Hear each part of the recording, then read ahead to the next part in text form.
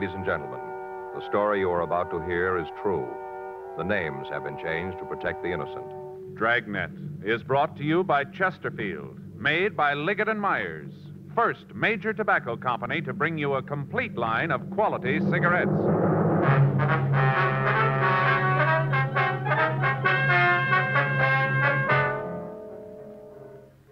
You're a detective sergeant.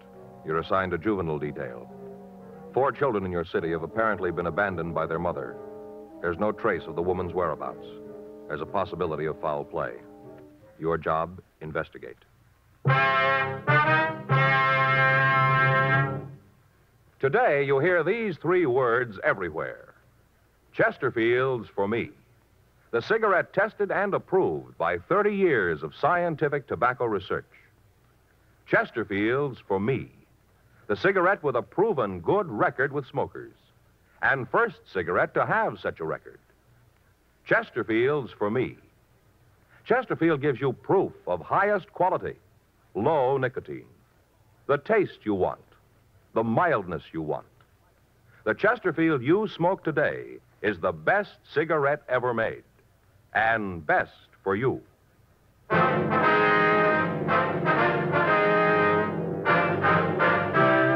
Dragnet, the documented drama of an actual crime. For the next 30 minutes, in cooperation with the Los Angeles Police Department, you will travel step by step on the side of the law through an actual case transcribed from official police files. From beginning to end, from crime to punishment, Dragnet is the story of your police force in action. It was Friday, February 8th. It was raining in Los Angeles. We were working the night watch out of juvenile detail. My partner's Frank Smith. The boss is Captain Powers. My name's Friday. I was on my way back from juvenile hall, and it was 7:46 p.m. when I got to 1335 Georgia Street, the office. Joe? Yeah, Irene? You talked to Captain Powers? Yeah, the way it looks, Frank's going to be tied up in court for a couple of days. Going kind of hard. Gang war, isn't it? Yeah, seems like everybody in town's climbed on this one. Really making a big thing out of it. Uh-huh. Fellow skipper said I was supposed to give you a hand on anything that might come up. Then you just made it. Hmm? Woman in the next office. You better talk to her. What's it about? It'll be better if you got it straight from her. Was she a crank? I don't think so. See what you can figure. All right. Mrs. Eggers? Yes, Miss Gardner. You ready to do something about this? Yes, ma'am. I'd like you to meet Sergeant Friday.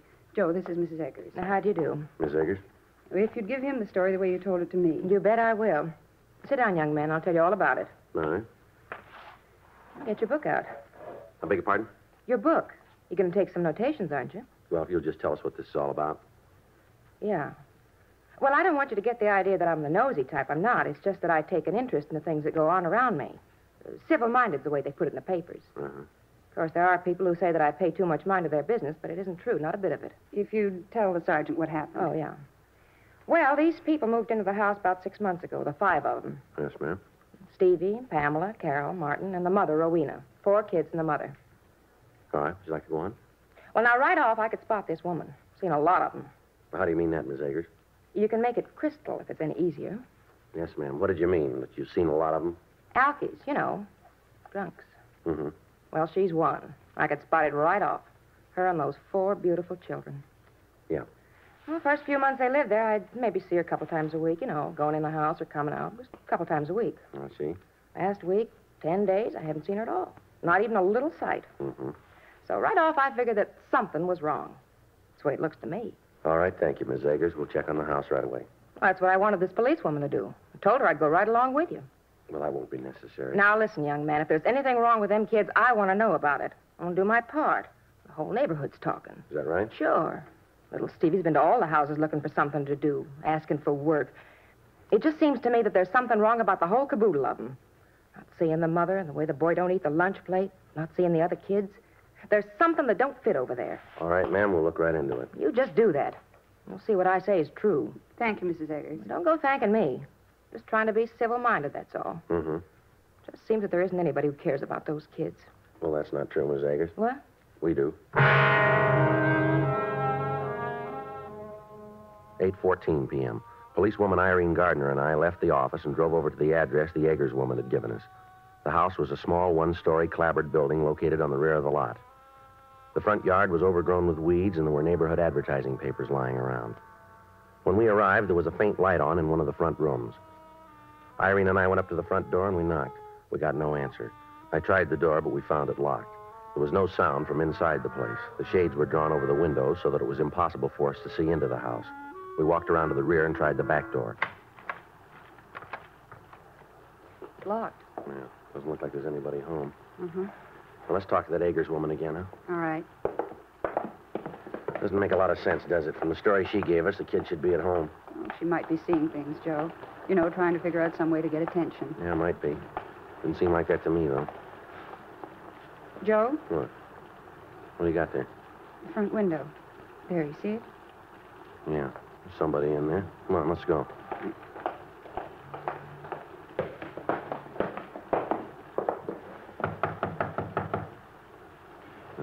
Try it again. Yeah. Not answering. Come on, open up in there. We know you're in there. Come on. Open the door. What do you want? Police officers, let us in.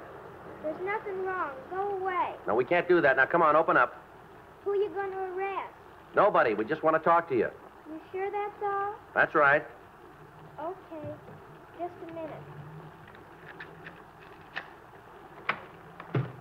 What do you want? You Pamela Telford? I haven't done anything wrong. Well, we didn't say you did. Then what are you doing around here? What are you looking for? Is your mother in? What? Is your mother home? Well, yeah, she's here. Well, we'd like to see her if it's all right.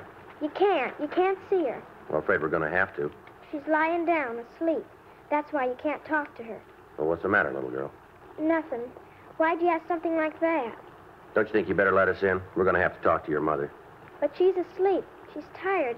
You can't talk to her. You can't. Now, come on. You want to go in and wake her up? There's some things we've got to talk to her about. I wonder if we could come in. It's kind of wet out here. How about it? Then you can get your mother and we can have our talk, huh? I guess you can come in. I guess it's all right. Come on in, Joe. Yeah. The front room was about 12 feet square. The only light in the room came from a candle and a jelly glass on a table. The only furniture in the place was the table that held the candle and a torn artificial leather and chrome couch. The floor was covered with paper, rain-soaked cardboard boxes, and dirty clothes. At a half a dozen different places, drops of dirty water were seeping through the roof. The water was being caught in empty tin cans that had been placed around the room. To the left was a door to a bedroom. In it, in a wooden crib, were 2 children. From the descriptions we'd gotten from the Eggers woman, we recognized them as Martin Telford, age 4, and his sister Carol, age 2. As soon as the children saw Irene and me, they hid their heads under the dirty blanket that covered the crib. There was nothing else in the room except a dirty mattress lying on the floor in one corner. From the appearance of the bedding, it hadn't been laundered or changed in at least 3 weeks. On the other side of the house, a small kitchen was piled high with dirty dishes, pieces of rotting food, and empty tin cans. The plumbing in the house had apparently been out of order for several weeks. While Irene and I looked over the house, the girl who'd met us at the door, Pamela Telford, followed us. When we got back to the front room, she started to cry. All right, you want to tell us where she is? Come on, Pamela. It's not as bad as all that, is it? Here's a handkerchief.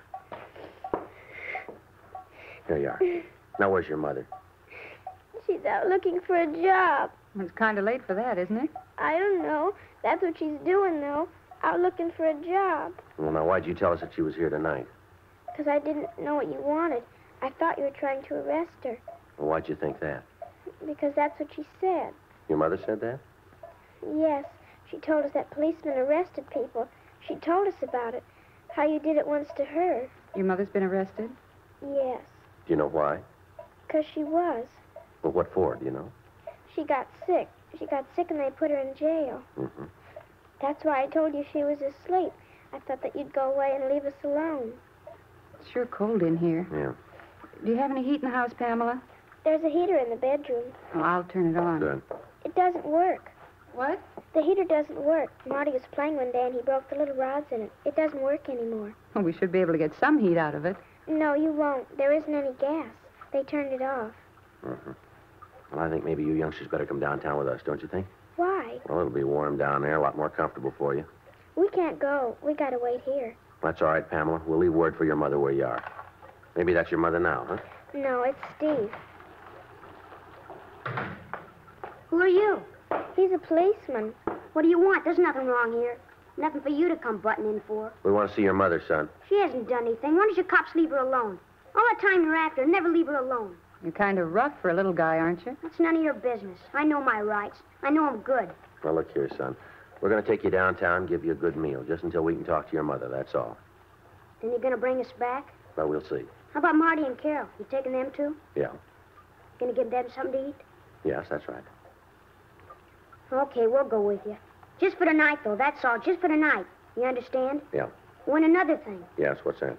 We're paying our own way. I've got money. Anything you give us, we're gonna pay for. Well, you won't have to do that, son. Well, I'm going to. We don't need charity. We're getting along all right. Everybody has a little rough luck now and then. Everybody. Mom tries. She really does.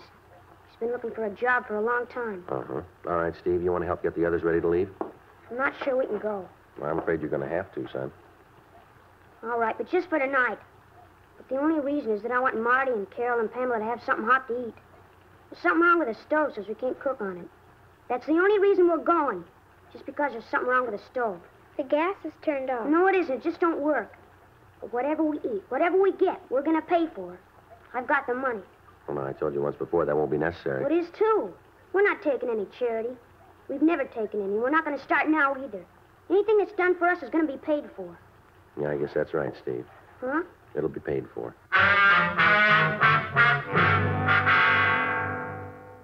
8:56 p.m. Men from the crime lab arrived and photographed the entire house. The pictures were held for evidence. A search of the house showed that there was no food for the children.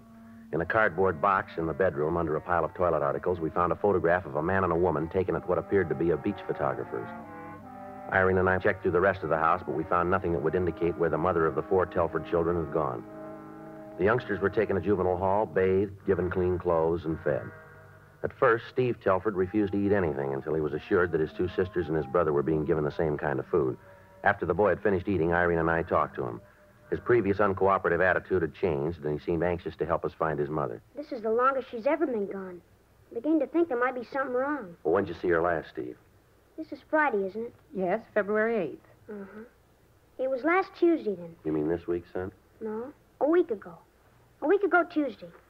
Well, what did she say when she left? Just like always. She said she wasn't feeling very good and she was going out and try to look for work. What kind of work does she do? Well, she's a waitress. A good one, too. Mm-hmm. That's the trouble, I guess. She's so good. What do you mean? Well, there are only a couple of places that Mom says are any good. Well, you know, where she went to work. I don't believe I understand what you mean, Steve. Well, Mom always said that she wasn't just a hash slinger. That's what she called it. Oh, I see. She said that she was a waitress and she couldn't go to work just any place. Mm-hmm. Where'd she work last? A big place out in Beverly Hills. Forgot the name right now. But when she got the job before she went to work, Mom took us out there. We didn't go right in, but we stood in front and looked at it. Big place, real nice. You know, all kind of glass in front. And you could see the people inside having a good time. We didn't go in, but we could see it good. How long did your mother work there? Well, she had some trouble, and she had to quit. What do you mean, trouble? Well, she got sick, and the man who was her boss got mad at her. And I guess he said a lot of things that Mom didn't like. So Mom told him that he couldn't talk to her like that, and then she quit. Your mother ever tell you what was wrong with her? Steve? No, she didn't. Did you see a doctor about it? You might as well know it. You're going to find out anyway. What's that, son? Well, Mom drank a lot. Sometimes she'd drink too much, and then she'd get sick. That's what was wrong. Mm-hmm. Where's your father, Steve? He died before Carol was born. Right before. I want you to take a look at a picture for us, will you? Look at it and tell us if you know who the man in it is. All right. There you are. That's Mom. Mm-hmm. You know who the man is? No. I don't think I ever saw him before. Did your mother have any men friends? No, I don't think so. At least she never told me about him. She always said that the kids were enough for her, that we were all that mattered. She used to say that when she got a steady job, we were all going to live good. She used to tell us how one day the phone would ring and all our troubles would be over. Just like that. One day we've had a little trouble, and the next, everything was going to be all right. Mm-hmm. Well, she really believed it, too. Just all of a sudden, the phone was going to ring and all our troubles would be over. Mm-hmm. I didn't know how to tell her. Tell her what, son? That they turned the phone off.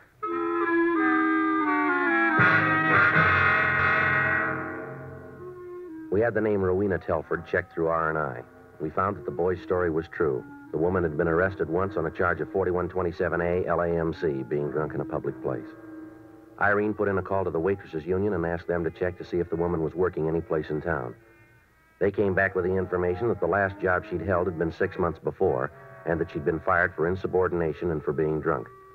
We showed the picture of the man and woman that we'd found at the Telford home around the department in the hopes that one of the officers might recognize the place where it was taken.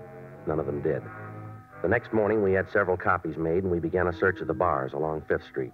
We asked each bartender if he'd ever seen the man or the woman. In the first 4 places we checked, we got yes answers to the query about the woman, but none of the people we talked to could tell us anything about the man in the picture. 2 more days passed without results. In the meantime, a warrant had been issued ordering the arrest of Rowena Telford, charging her with child neglect. A local and an APB were gotten out on her. On the 3rd day after we'd started our search for the missing woman, we talked with a bartender who was able to give us the name of the man in the picture. He described the man as a fry cook in one of the smaller restaurants down on 5th Street. We checked the restaurant, but we found that he'd been fired on Monday, the 28th of January. A check of his home address gave us no indication as to where he might be. Irene and I went back to the office and checked the name through R&I.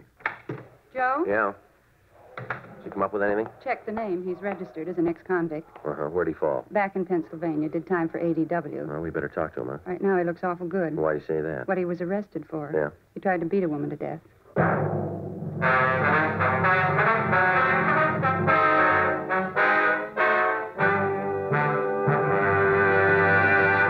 You are listening to Dragnet, the authentic story of your police force in action.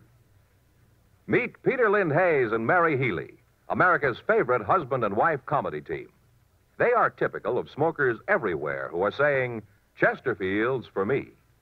Mary says, I've smoked regular-sized Chesterfields for about 7 years. Guess that ought to prove how I feel about Chesterfield's taste and mildness. Peter says, Chesterfield's for me, too. Far as I'm concerned, King is the only size. And like Mary says, Chesterfield is the only cigarette. Either way you like them, I'll bet you'll find Chesterfield is best for you. Yes, smoke America's most popular two-way cigarette. Regular and king-size Chesterfield. The best cigarette ever made. And best for you.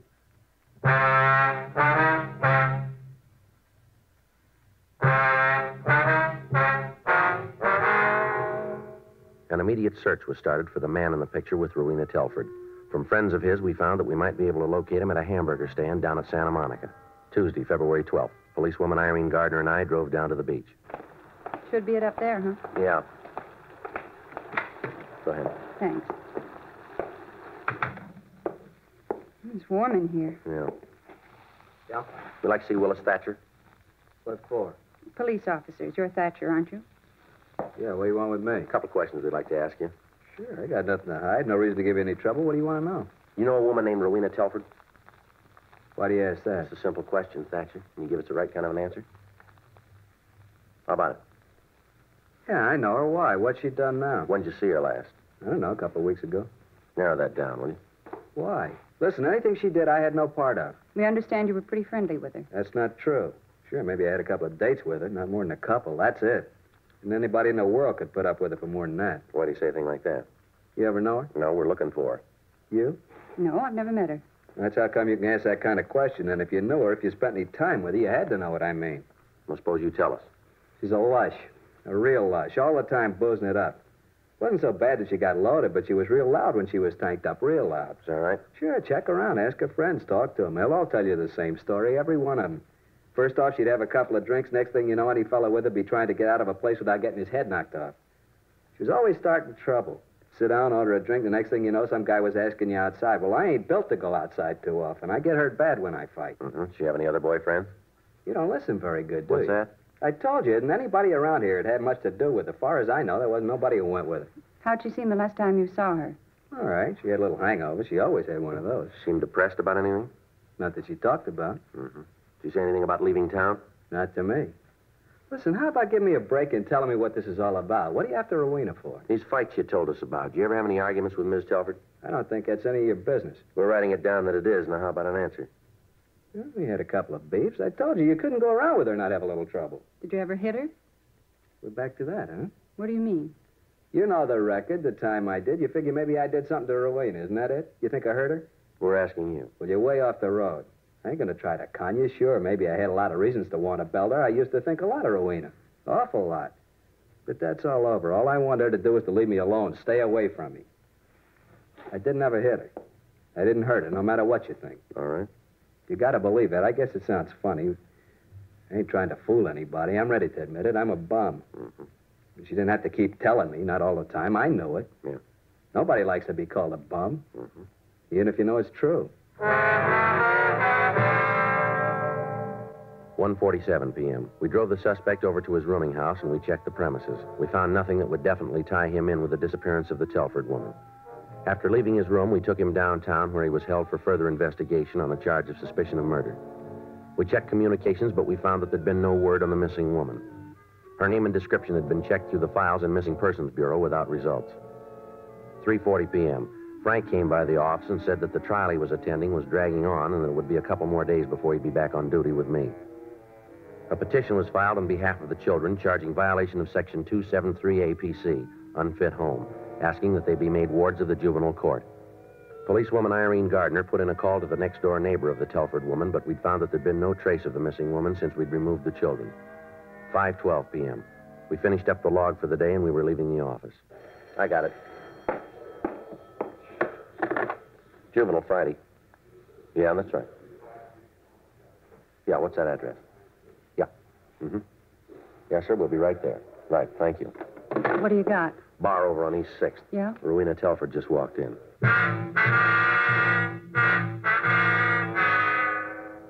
The bartender was one of those that we'd questioned when we first started our investigation. At the time, he knew the Telford woman, but he said that he hadn't seen her for several weeks. On the phone, he told me that she just walked into his bar. Irene Gardner and I left the office and drove over to the East 6th Street address, but the woman had just left. We had her description and a description of the clothes she was wearing. We put that out to all cars in the area, but she was not picked up. Irene Gardner and I went back to the office, and we put out a supplementary bulletin on the woman. At 8:14 p.m., we got a call from the woman who'd made the original complaint, Mrs. Crystal Eggers. She told us that the Telford woman had just walked into her own home. Irene and I left the office, and we drove out to the house on Vallejo Street. Light on. She must still be home. Yeah. Who is it? Police officers would like to talk to you. Just a minute. It's about time you got here. You got 'em yet? I beg your pardon? You got the little brats? They all run off, all of them. Get my hands on them, and they're going to get what for. Where are they? We have them downtown, Miss Telford. Why don't you bring them home? This is where they belong. I get my hands on them. Oh, what I'm going to give that little Steve. You mind if we come in? No, come right ahead. You got to kind of excuse the way the house looks. I've been away for a couple of days. You can see how the kids can mess the place up. I'm Sergeant Friday. This is Miss Gardner. Oh, how do you do? Would you like to sit down? No, that's all right. How come you didn't bring them back? They're being held in juvenile hall, Miss Telford. For what? Well, when we found them, they were suffering from malnutrition. This place here, it's not fit for youngsters. Oh, so you just took them out and put them in a home. That's the way it is? Yes, ma'am, that's the way it is. Well, you've got your nerve. You really have.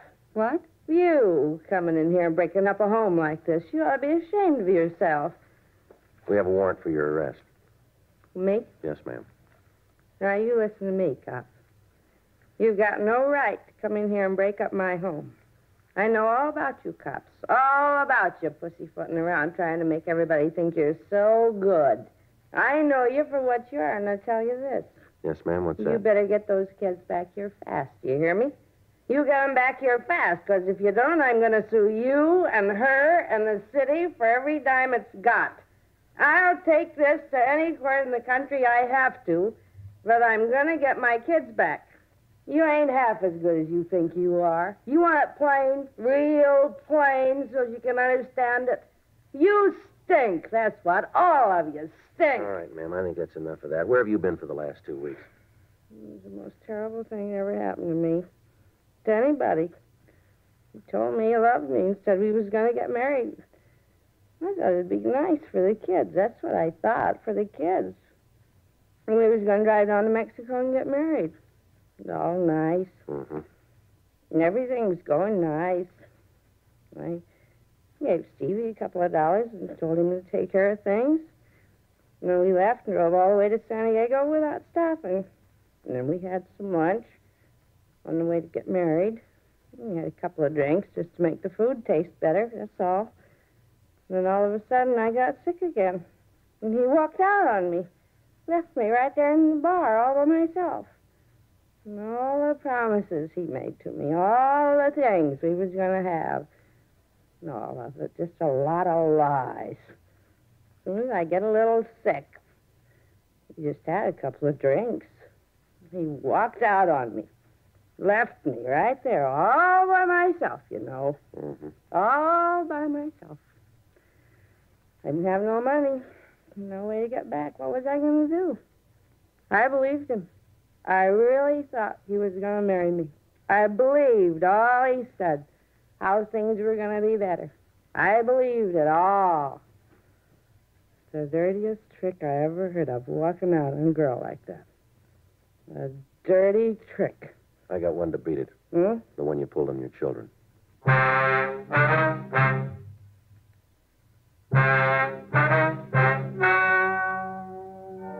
The story you've just heard is true. The names were changed to protect the innocent. On June 4th, trial was held in Department 97, Superior Court of the State of California, in and for the County of Los Angeles. In a moment, the results of that trial. Now, here's our star, Jack Webb. Thank you, George Fenneman. Friends, we've tried very hard to set a Dragnet standard. Now, to put that in just a few words, we try to make each program the kind of entertainment that you want. Now, we're going to keep working real hard at that. And you know, the people who make Chesterfields feel the same way about their cigarette. To sell a product, you have to make it good and keep it good. And the latest reports from our research lab shows Chesterfield is highest in quality.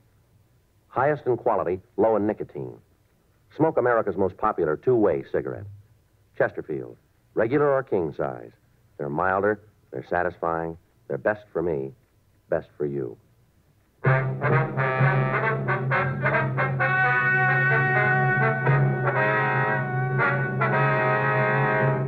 Rowena Esther Telford was tried and convicted of violation of Section 273A PC, endangering the life and safety of a minor, which is punishable by imprisonment in the county jail for a period of not more than 1 year.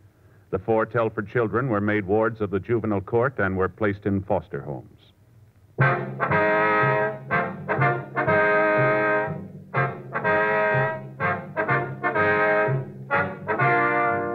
You have just heard Dragnet, a series of authentic cases from official files. Technical advice comes from the Office of Chief of Police W.H. Parker, Los Angeles Police Department. Technical advisors, Captain Jack Donahoe, Sergeant Marty Wynn, Sergeant Vance Brasher. Heard tonight were June Whitley, Sammy Ogg, Virginia Gregg. Script by John Robinson. Music by Walter Schumann. Hal Gibney speaking. Watch an entirely different Dragnet case history each week on your local NBC television station. Please check your newspapers for the day and time. Chesterfield has brought you Dragnet, transcribed from Los Angeles. Filter tip smokers, this is it.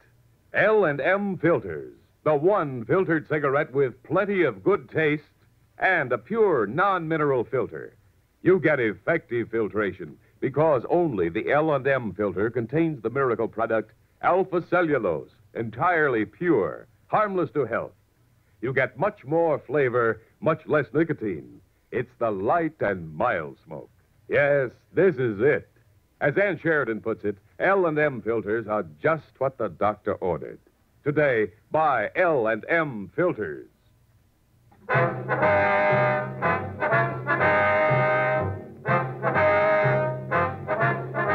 Hear John Cameron Swayze and the news next on the NBC Radio Network.